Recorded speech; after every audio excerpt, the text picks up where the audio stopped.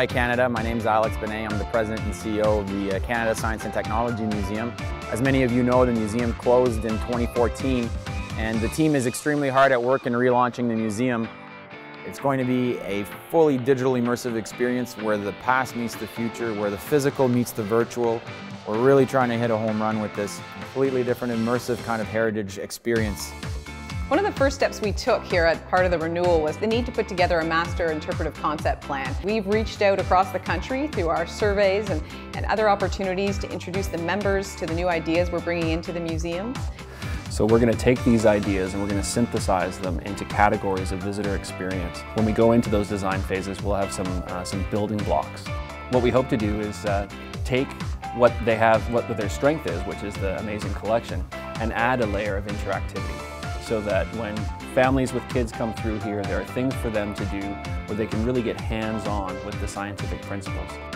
I'd say the main difference between starting from scratch on a new facility and rebuilding within the framework of an existing facility is that an existing facility has the staff, the collection, the expertise in-house, and that is a tremendous opportunity. We are basically recreating a new museum. The only thing that stays is the trains and the crazy kitchen. So what are visitors who come through the door going to see, hear, touch, and do? There'll be showcases on the wall, floor-to-ceiling glass. There'll be showcases that are encased in the ground, as well as when the visitors are walking along the alley, you'll see artifacts from all segments of the collection, communication, transportation. It'll all be there. It's really meant to be an aesthetic experience, just to see the beauty and the variety in the collection. We're looking for something dynamic, active, interactive, immersive, and highly digital in the new museum. One of the ways in which this Science and Technology Museum is different than many science centres across Canada is that it has this fantastic collection. So it's got objects that nobody else in Canada has. It's going to be a much more engaging museum.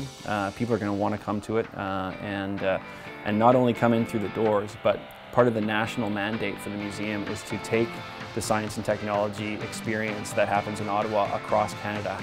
We're on a countdown here at the Canada Science and Technology Museum until we reopen in the fall of 2017.